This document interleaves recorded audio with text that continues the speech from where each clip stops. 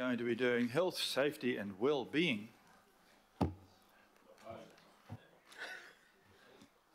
Kia ora koutou. Thank you, Chair, and do appreciate the focus on well-being for councillors. Appreciate that. So the purpose of this report is to provide an update on health, safety and wellbeing activity. Again, this is to ensure that councillors and the Mayor as officers of the PCBU are kept up to date on matters of health and safety at work.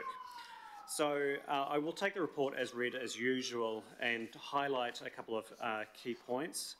One is in the dashboard there is a reference to the number of overdue actions that have spiked. If you've seen the dashboard, you will have seen it went from approximately 20% to 72% in a month's reporting period. That is mainly due to the impact of the end of financial year and the number of actions that were assigned for that point. I will note that since the writing of this report, that number has come down significantly as we've worked to close out actions. So while it is on the dashboard, it is under control. We are monitoring that one closely, though, to ensure that actions that have come out of the investigation of incidents are being completed. Second point I would note is on point 24 that violence and aggression does seem to be continuing to be the predominant risk type associated with the incidents that our staff face. We had 159 reported incidents over the period of June and July. Interestingly, when looking at a longer term review of those statistics, it does appear to be downwards over the past year.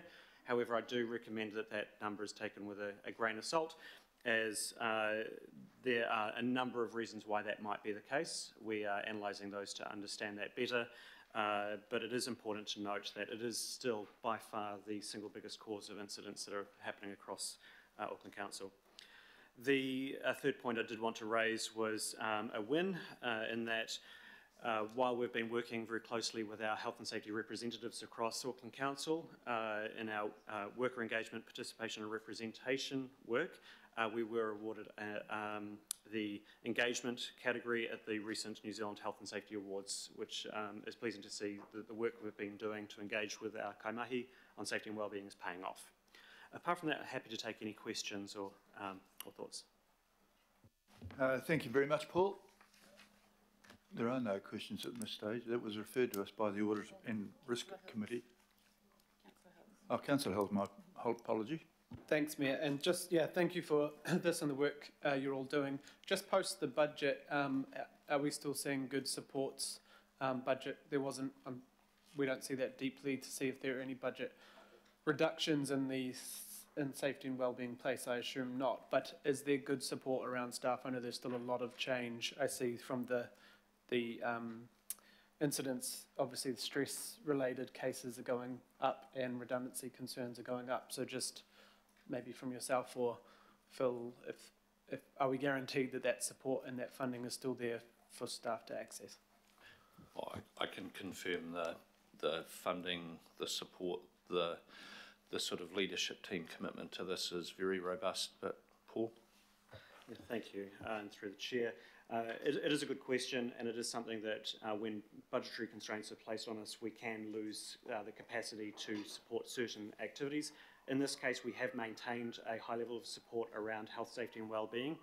We have reallocated some FTE within my department to be able to support pastoral care, to ensure that there is mental health specialisation within the team to support an escalation in mental health concerns. Thank you. Thank you, that's reassuring.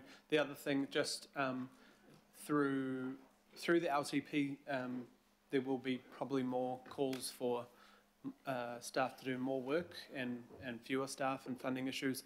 Will we be keeping staff as involved as possible in to give them long lead out of those sorts of discussions and decisions, so they're not shocked by a news story or things that kind of pop up through this process? I know it can be quite a fast-moving situation. Yeah, we will keep a dialogue through the organisation about impacts and so on. We'll certainly be involving staff in any decisions. You know, obviously the decisions that we are making, the proposals we're putting forward, will typically be socialised with staff and other stakeholders such as the PSA and other unions. Yeah, so we'll be keeping a close eye on that.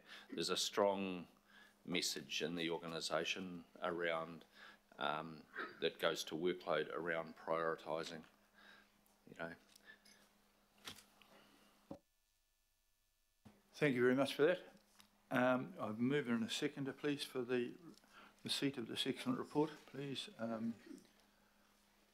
Hills and Sayers. All those in favour? Please say aye.